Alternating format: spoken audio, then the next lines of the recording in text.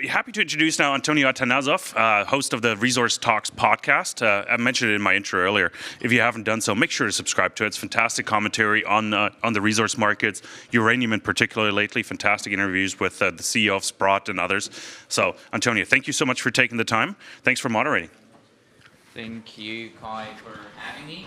Or should I say I'm sorry in advance?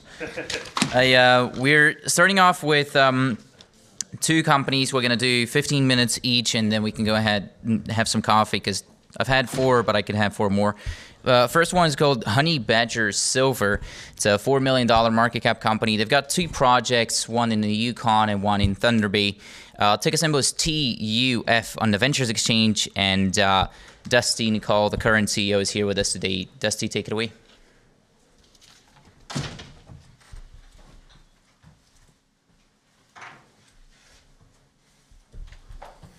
Okay, thank you. God, I feel like I'm being interrogated. Thank you very much, everyone, for being here. I'm going to talk about our company, Honey Badger Silver.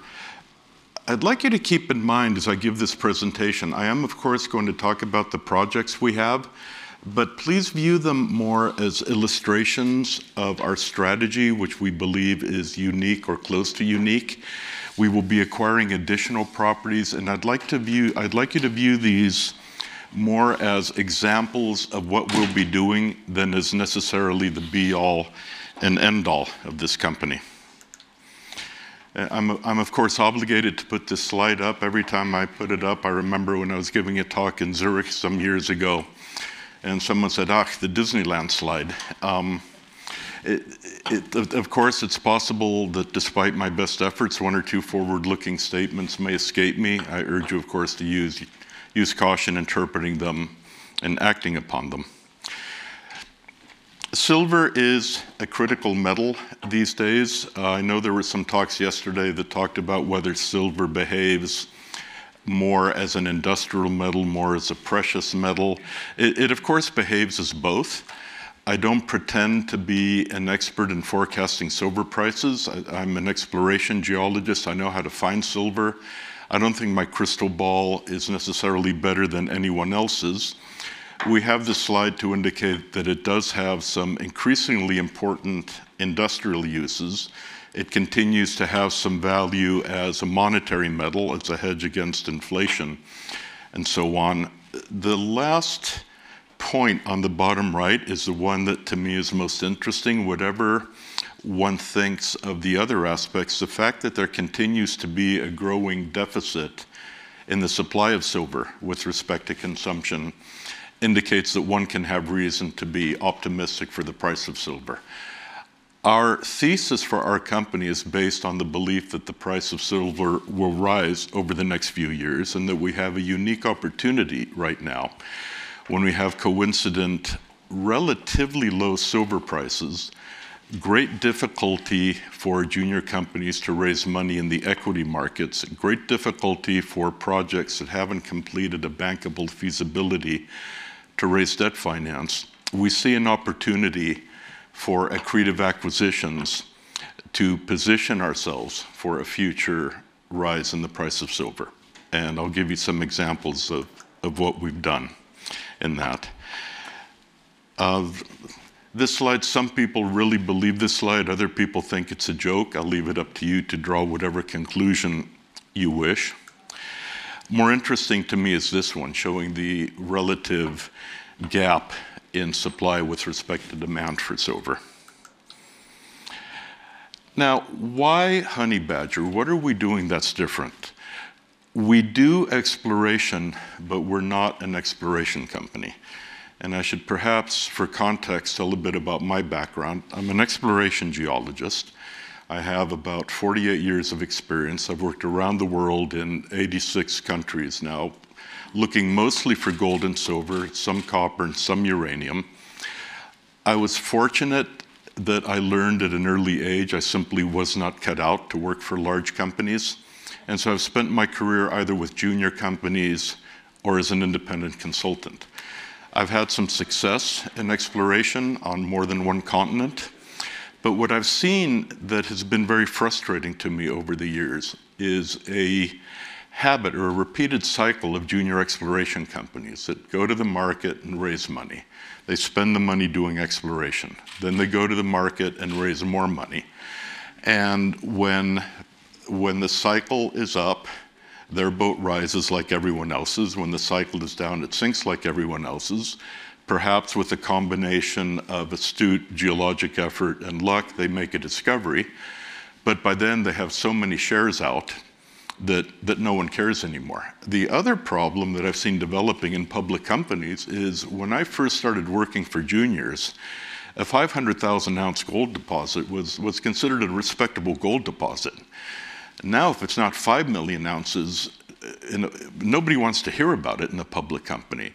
So it's really lovely. You do this work, you spend this money, you find a huge gold deposit, and then you have a $738 million capital cost to build it and absolutely no way to raise it. So we're trying to do something a little bit different with Honey Badger and not get into that cycle.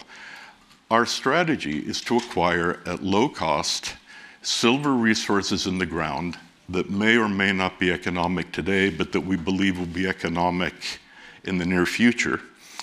Do just enough work on them to prove their value, demonstrate that the exploration potential is there. We only spend money in the steepest part of the value addition curve of exploration, with the idea that at the right time we'll divest these and keep a royalty or stream.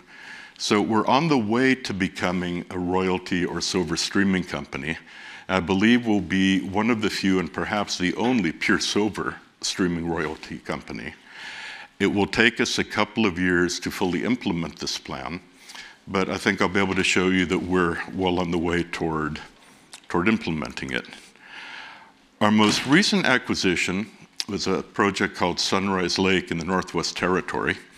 I'm actually very proud of this one. It's the fastest transaction I've ever done. Any of you who follow mining deals know that the mining industry tends to move at a glacial pace. Perhaps appropriately, it moves at a geological pace.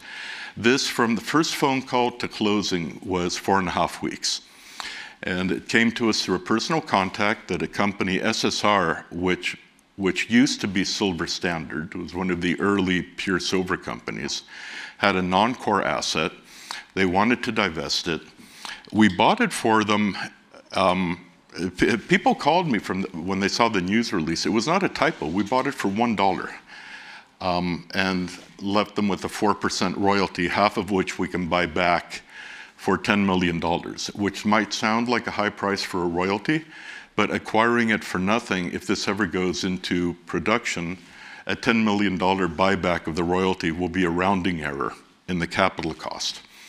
This deposit has over 25 million ounces of silver, contained silver, and a bit over 60 million ounces of contained silver equivalent. It's a classic massive sulfide deposit, which I like and am familiar with because I grew up as a geologist working in Spain in the Rio Tinto district. It has upside potential. Our plan for this, having picked it up for $1, the resource is historic. For those of you familiar with Canadian regulations, it's not a 43-101 resource, which means we have to be very careful how we talk about it. But with, I think, about between 1,000 and 1,300 meters of drilling, which we'll do next year, we'll be able to verify this resource and then talk about it as an actual mineral resource, and then we will in fact be able to say that we bought over 60 million ounces of silver in the ground for $1. And these grades, I'll get to the grades on the next slide. There's some geology here which I won't bore you with. If anyone loves geology like I do, we can come see me in room 31 later, and I can drive you crazy talking about my love of volcanic rocks and the ore bodies that they hold.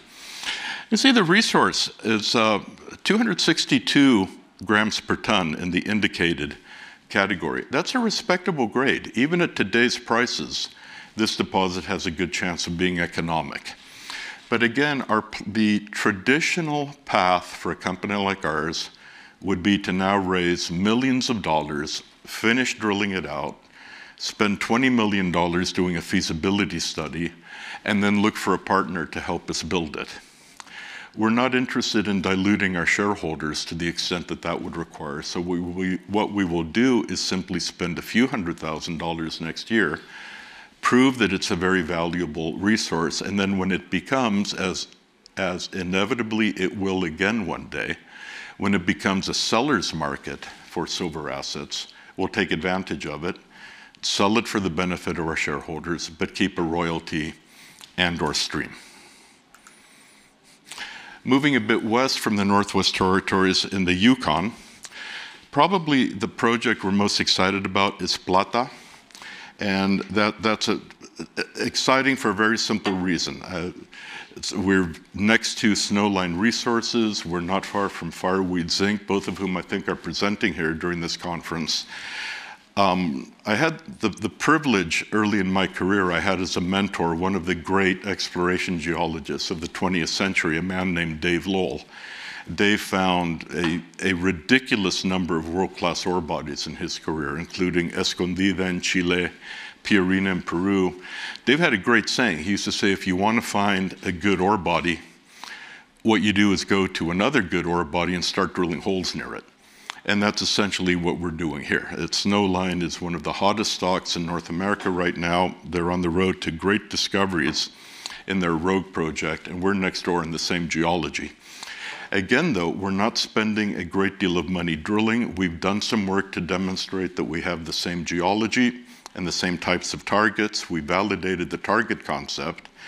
And at the right time, when we can get the right deal for it for our shareholders, we'll sell it, but we'll keep a royalty. Additional projects in the Yukon, which are somewhat similar. High Property, I'll point out only because it's a shining example of Dusty's first law of presentations. There is always one ridiculous typo that's only found when I'm up at the podium. And if you look at the second bullet point, I don't really know what a silver scar is.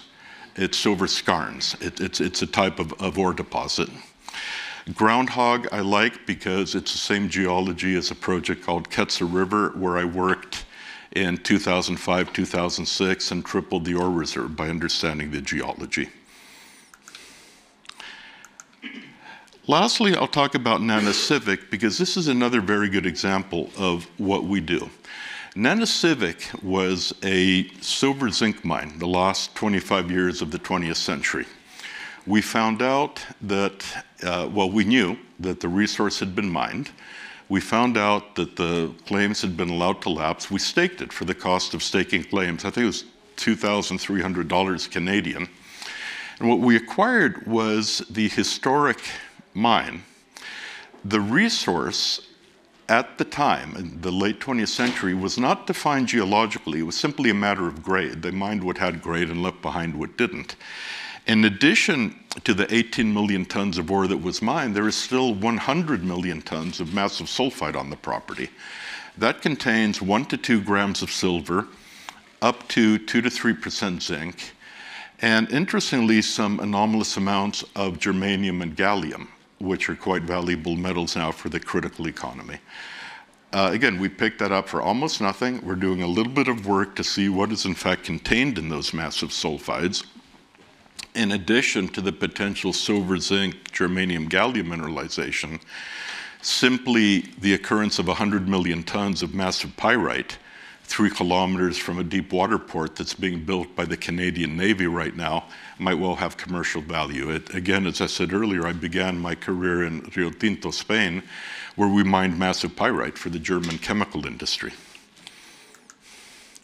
So these are examples of what we're doing. We're looking at some other projects and royalty streams right now in Peru, in United States, and possibly on the European continent. Our plan is to continue doing this type of acquisition, raising money when needed, but spending it very judiciously so that we build up a value of our currency, and when the markets shift, we're in a position to take advantage of it. So I see I have just over a minute left. Are there any questions? I have one. If anybody has any questions? Go ahead. You mentioned that you don't want to direct your shareholders. But what is the, how do you raise money now for keeping the lights on still? So you have to keep that backup. Yeah, we have enough money. We will be doing a financing sometime in the new year, but we have enough money that we don't need to do one imminently. We have a couple of acquisitions we expect to be announcing later this year, early in the new year. And we are hopeful that that will allow our stock to rise enough that we can do a modest financing at an acceptable price. And I wish there were an easy answer to your question, but there isn't. It's so difficult for everyone right now. The best strategy we have is to have a plan that does not require a great deal of money to implement. Thank you, Dusty. You also say that your strategy is to go for pure silver deposits and get royalties on them, but those are pure silver deposits are few and far between. And you also say that you want to go in good jurisdictions, and that's not always the case for pure silver deposit. How are you going to manage that long term? We can get a pure silver royalty without it being a pure silver deposit.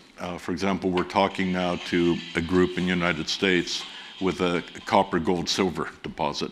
The silver for them is a very small percentage of their value, but for us it would be a significant stream.